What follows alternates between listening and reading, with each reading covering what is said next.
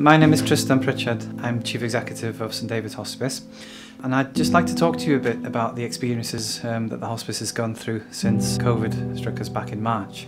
And to begin with, it was a very difficult and traumatic time for everybody, but it did hit the hospice very hard in terms of the effects on our ability to fundraise and also to deliver our services. And the main thing is that throughout all of this, that we managed to keep our inpatient services for our most vulnerable patients open, and that's an amazing testament to our clinical staff, the way they battled through all the adversity and kept services for patients when they needed them most. So we're incredibly grateful for that. But there's no getting away from the fact that it was very much a battle from around about March time, when we realised very soon we would have to close all of our 26 charity shops, losing hundreds of thousands of pounds of income there.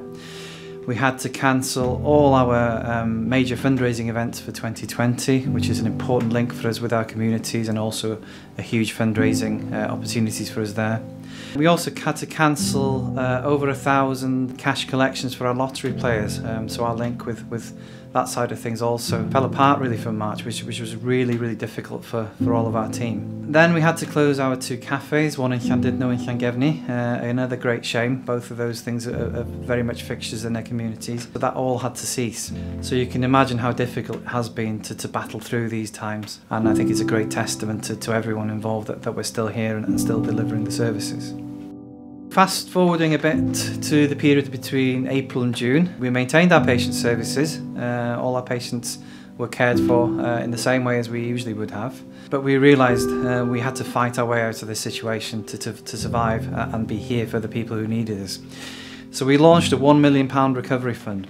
And it was a £1 million fund because that was approximately the damage, if you like, that COVID had done to our fundraising potential and the amount of income we were set to lose over 2020. So it was a huge battle. We had some amazing support from our communities. Also, many of you will have seen how the Great Orme Goats of Llandudno took over the town as everybody else was staying at home, and that gained a lot of publicity worldwide. So we took forward some plans that we had to take advantage maybe of our neighbours, the goats on the Great Orme. And we started the merchandising range, which included t-shirts, soft toys, key rings and a range of other things as well. And we were completely overwhelmed by the demand and the favour which people found with these pieces of merchandise. So that was a fantastic success story for us. It's incredible how far it reached. We've had t-shirt sales from as far afield as the United States and Japan, and that's now raised over £100,000 for us. So out of some of these adverse situations, some great innovations have come forward as well. Since April we've had £197,000 from the Welsh Government, which we are grateful for, but it goes nowhere near to covering the costs that we need to keep our services going. So the battle really was in our hands and up to us to try and make sure that we were there for whoever needed us. As a result of that, the Recovery Fund gathered pace. And we were able eventually to develop some of the ideas we'd had previously in terms of some merchandising, some innovations, some different fundraising projects to take forward, and we're very pleased with the response that we had from our communities. So looking at the period then after the initial shock, if you like, of what happened in April and everybody getting used to the new reality, one of the things we had to do was close our day therapy services, which was a big blow to a lot of our patients and families who had serious needs for support. So we adapted our services and developed a new hospice at home service, which meant our nurses and healthcare workers went out to patients' homes and delivered as much of the care as we could under the circumstances to them. So that was a very important innovation for us and a very important point to make to our patients and our communities, that we wanted to be there when they needed us still. One of the highlights of the summer for us was the response to our summer raffle, which eventually brought in over £76,000 over a number of weeks, which was quite astonishing really.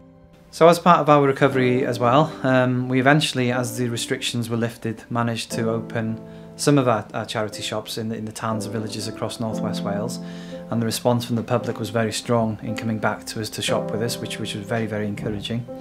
And as far as our service goes, our inpatient service is virtually back to normal now, and the demand and the need for our hospice at home service continues to grow.